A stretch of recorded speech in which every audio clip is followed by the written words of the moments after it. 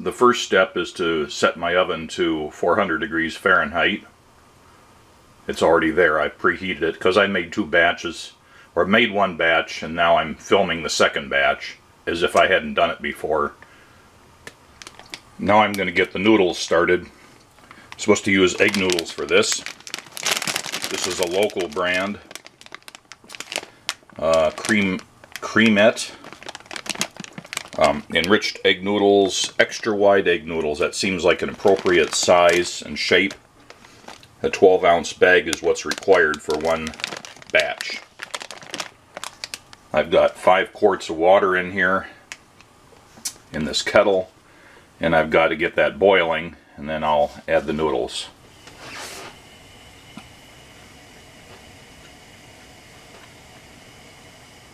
For this recipe, I need a 9 by 12 inch baking pan.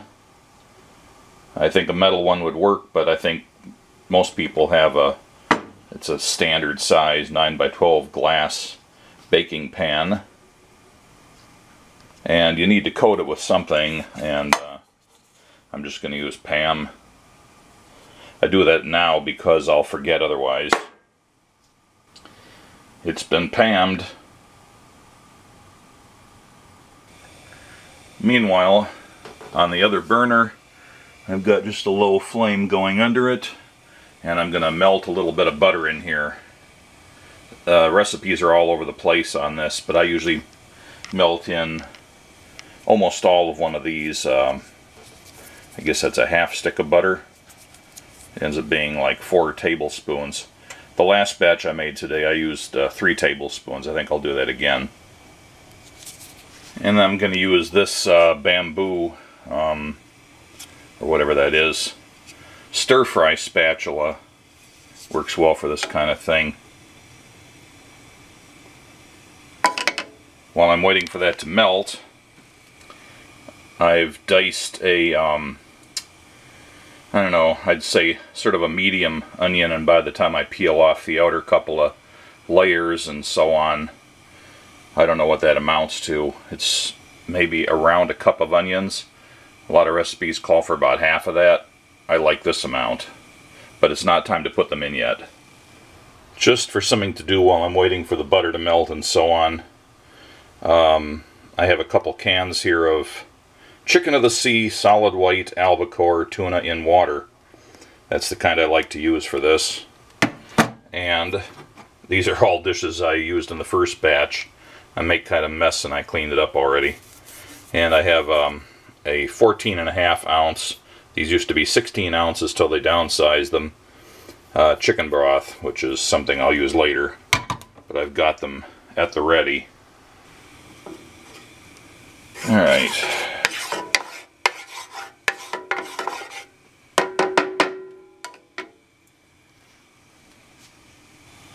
Okay, time for the onions to go in. Just spreading the onions out and rolling them around in the butter. I'm not a skilled or trained or experienced cook, although I have made a lot of different things over the years. So I have my techniques. They may be not quite the same as somebody who knows what they're doing better would do, but it seems to work. Okay, everything is pretty much ready there. I've set a timer for about 5 minutes. I'm going to stir these about once a minute, and then that should be adequate for the saute process. Meanwhile, I've got about a boil going here in the pot, so I'm going to add, well, the recipe on the, or the instructions on the bag of noodles says add 1 tablespoon. I usually put in about 3/4 of a tablespoon of salt at this point. Alright.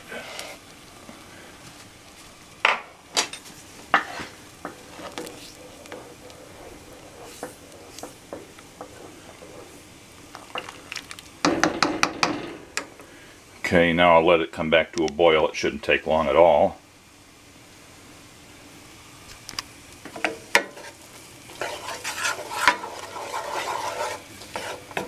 I haven't used this stove since before COVID. That's how little I've been cooking. or the oven for that matter.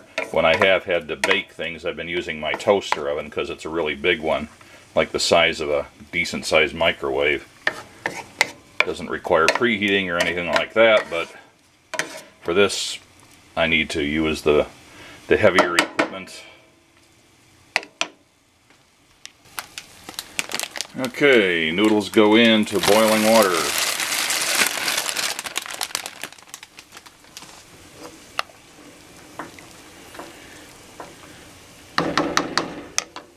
And I start my ovens. Oops, it cleared out. I have to set it again. There we go. 6-minute timer. That's about what's recommended on the bag, and that's what I used the last time to get kind of somewhere between medium and al dente on the noodles.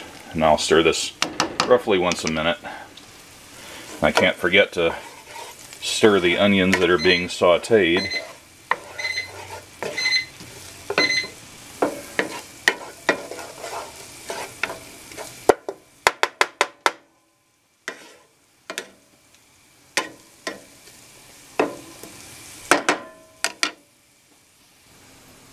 While I'm stirring and waiting on the noodles and the sauteed onions, I've poured a cup of milk. I use 2% for this.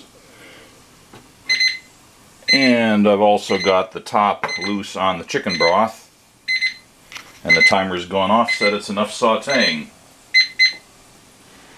Okay, at this point I put in some minced garlic. I could mince it myself, but I got lazy. And I'm just using this pre-minced garlic in the jar. Various recipes have different ideas for how much should go in there. I put in 3 teaspoons. There it is. And I'm going to stir that in. Get it distributed, if nothing else. It's not like this has to be sauteed. It's just getting it mixed in more or less evenly with the onions at this point. That's the goal here.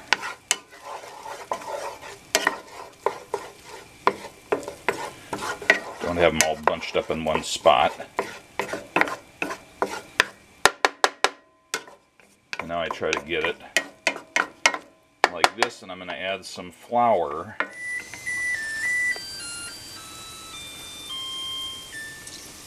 Okay, that means the noodles should be done.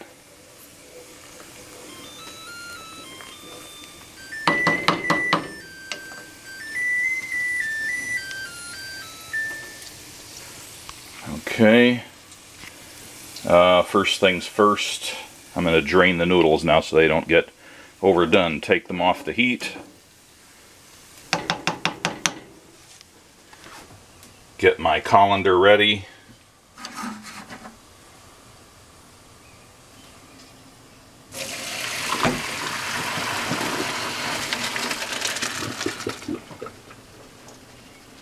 Okay, there's that. And I'm going to relocate these into a bowl so they don't get stuck to the colander.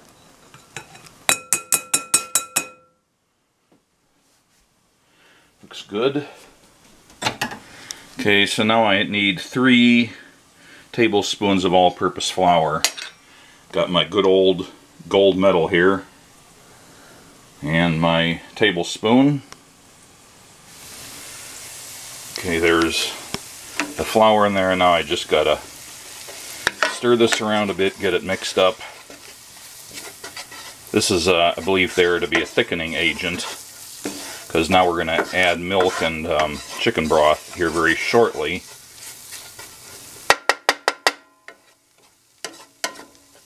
I'm not really sure it has to be stirred in that much at this stage, but at this point you don't want to leave the flame on unless you add liquid, so I have to be pretty quick about adding the milk.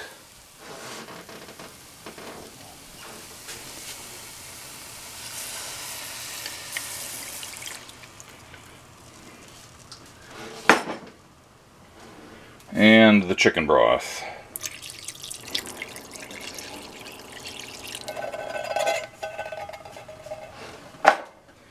And get that stirred up.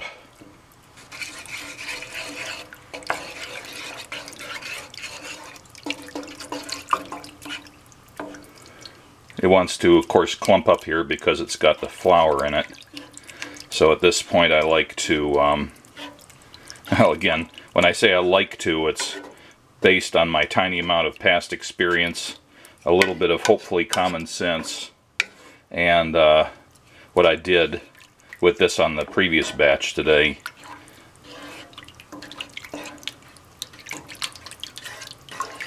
Okay, so now on this we raise the temperature just a little bit, and it's gonna simmer with occasional stirring until it starts to thicken up. Okay, at this point it's time to get my bowl of recently cooked noodles and dump them into the prepared pan.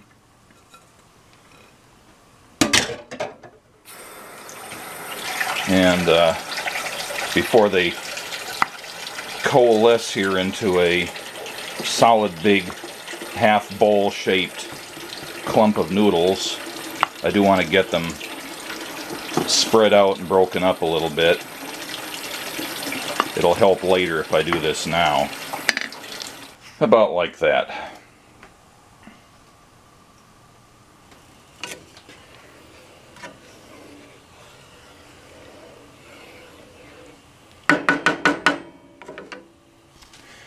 The other thing I add at this point is some black pepper, and I like the reasonably fresh kind from the little bottle grinders.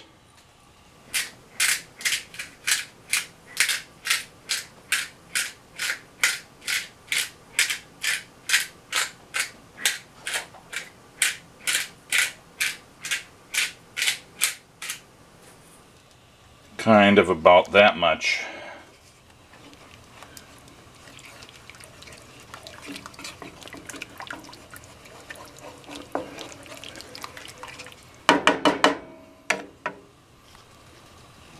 Okay, now for the peas. I have a bag of frozen green peas here. It's a 12-ounce bag, and that's approximately the right amount for this recipe. A lot of recipes say 2 cups. This is, at least in my experience, very slight that it is. Slightly more than 2 cups, but hardly more than slightly more. Okay, there's the peas in the bowl, and now I'm going to add the tuna from the 2 cans of that I've opened.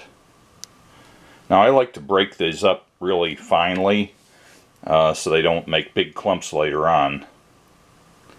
And so I should have done this first. The previous time I put the tuna in first, broke it up, then added the peas. Alright, I've got the peas and the tuna in there. This stuff is thickening up pretty nicely.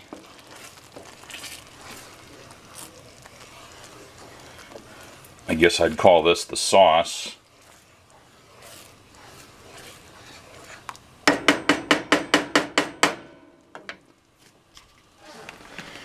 Next, for breadcrumbs, I'm using these Progresso brand Panko crispy breadcrumbs, plain.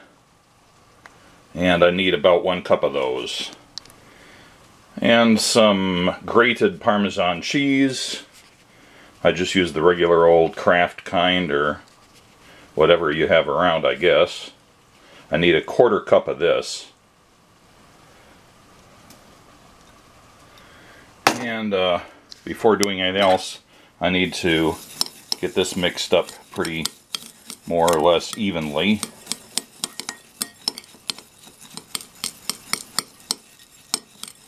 Because it's harder to get it mixed evenly later on.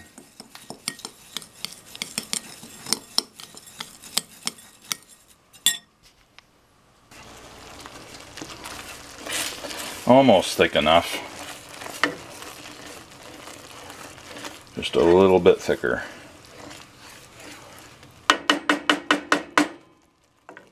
And actually at this point I'm going to go ahead and dump in the peas and the tuna into the mixture in the saucepan. Alright, get this mixed in there, stir it in.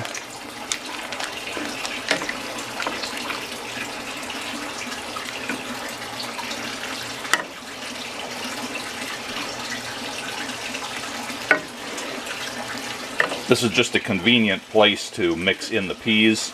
Some recipes that are similar to this call for mixing the peas and the tuna in with the noodles in the baking pan, and I think that's a lot harder to stir it in without spilling than it is to stir them in here at this stage.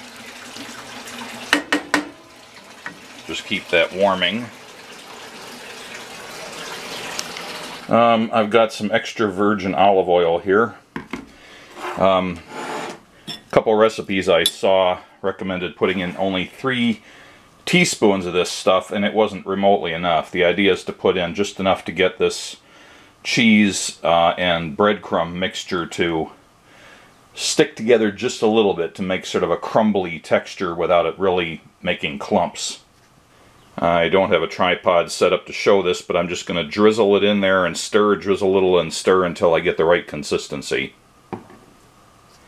So this is about the texture we're looking for, where it's making little clumps, but not big clumps. And now I think this stuff is cooked enough. It's about the right consistency. So I need to move my bowl of noodles back to here. Get this guy out of the way.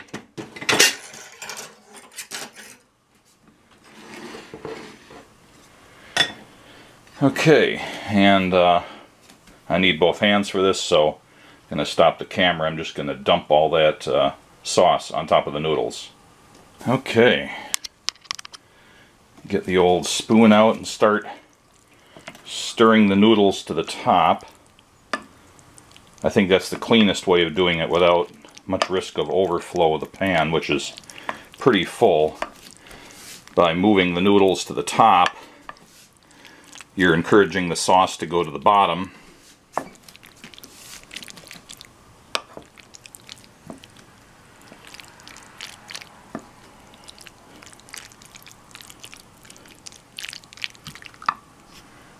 Alright, nicely mixed up. Took a couple of minutes of doing that. My air compressor's gone off in the basement. Okay, the mixture in the pan is going to be crusted over with some cheddar cheese, and I've got this already shredded mild cheddar 8-ounce bag. That's just about perfect for this. It makes 2 cups, and that's what most of the recipes call for. It's about the right amount. Alright, that bag of cheese has been more or less evenly distributed over the top of the mixture in the bowl, and the only thing that still needs to be added to it is this crumbly breadcrumb and cheese mixture as sort of a garnish on the top. Alright, I find that the best way to distribute these cheese and bread crumbs is just to get a handful of them and just sort of, you know, massage them, distribute them around, try to get it more or less even. If I really wanted to, I could take my spoon and kind of finesse it around a little bit. You know, try to get the high spots down and fill in the low spots and that kind of stuff, but I don't think it's really that important. Okay. Well, while I was doing all that stuff, my intelligent stove here decided to stop keeping the heat up. Just when I stopped watching it, it let the heat go down, so I have to let it preheat again, but that's okay.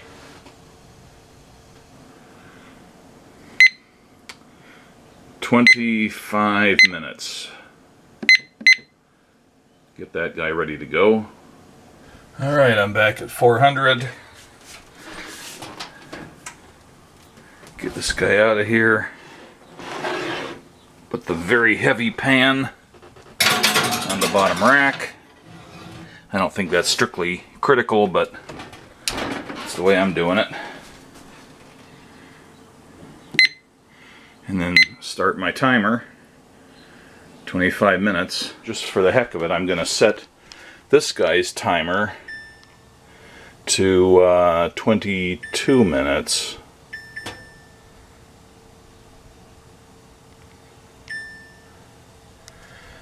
just so I get out here a couple minutes before the other one goes off, so I can spot check it just in case it's getting done sooner than I expected.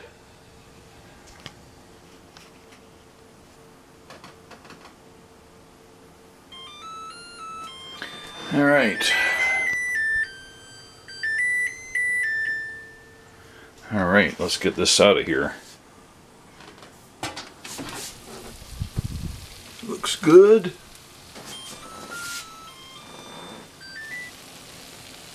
And you still hear it crackling. Anyway, that's just about exactly the right appearance. So another successful batch. And alright, that's what it looks like. The lighting isn't that great here. I think it actually looks a little more golden brown to my naked eye than it does in the video. But it came out alright. And here's just a couple of spoonfuls scooped out onto a plate, so I can make sure it came alright using the taste test. This stuff is good. Yeah, I'm really happy with this. Good flavor, consistency, texture. Once it cools, it holds together fairly well, at least enough to be scooped out of the pan and onto a plate or a storage tub